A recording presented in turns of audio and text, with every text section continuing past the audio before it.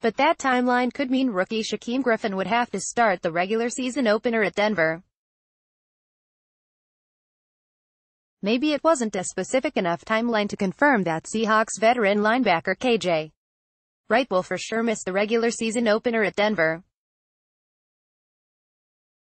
But when asked for an update on Wright's condition Wednesday, Seattle coach Pete Carroll hinted that Wright won't be ready for that game and that rookie Shaquem Griffin would start against the Broncos.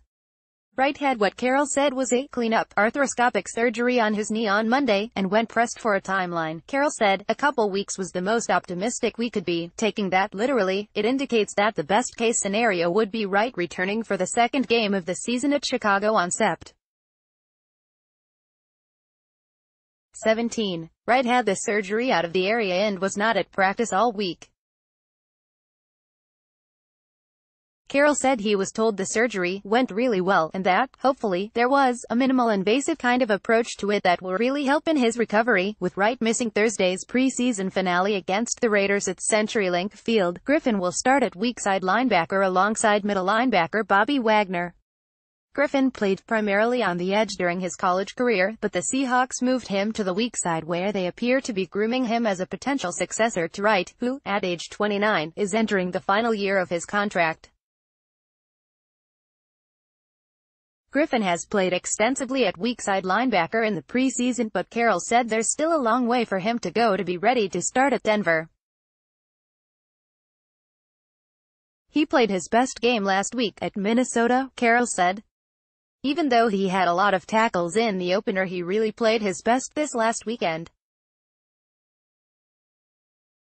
So this is important to continue to see him continue to get better and clean things up and be really accountable. He's a running and hitting guy. We are not worried about that. It's making sure he's really playing the scheme really well and is really precise about all of his run fits and all of that. It's a bit of a race to get there because he's been more of an outside guy in his career, so we have adapted him to be an inside backer on the weak side and like to be able to use his speed and his range and all that. So he's working really hard at it.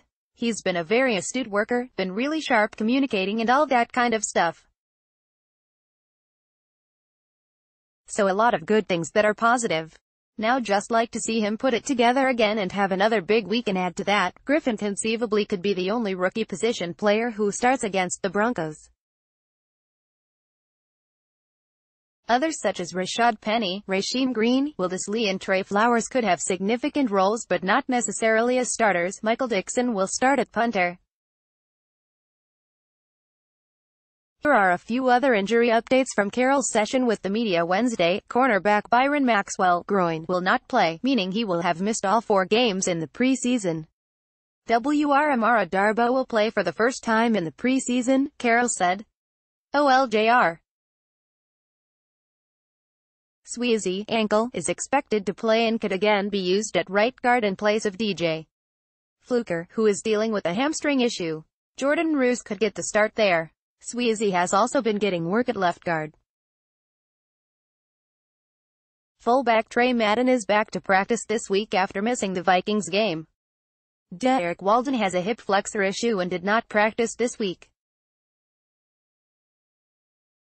RB Rashad Penny no longer has to wear a cast on his finger, and Carroll said he could play Thursday, though he didn't say if he will.